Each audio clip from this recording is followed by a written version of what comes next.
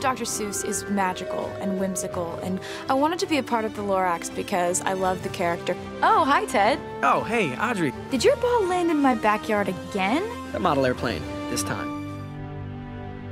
I've always really been drawn to people with impossible dreams. And Audrey is a daydreamer. She dreams of things that are gone. Do you want to see something cool?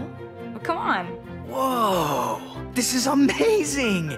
What are those? She draws this mural of these Tru fula trees on her wall. Those things have been long forgotten by everyone else. Those are trees, real ones. And people said that the touch of their tufts was softer than anything, even silk. And they smelled like butterfly milk. Wow, what does that even mean?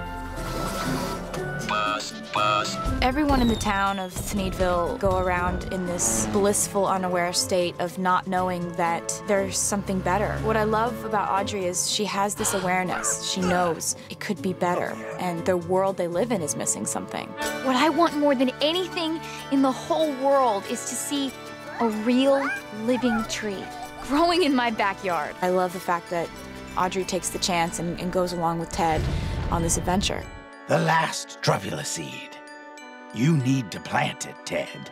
I won't let you down. Along the way, he figures out that what's important to her is actually important to him too. Ted, what is this about? It's about this. Is that? Yes, the last Tru fula seed, and you're gonna help me plant it right in the middle of town. There are these characters going through this whimsical, quirky world, hoping just for the chance to get what they want. Dr. Seuss's The Lorax.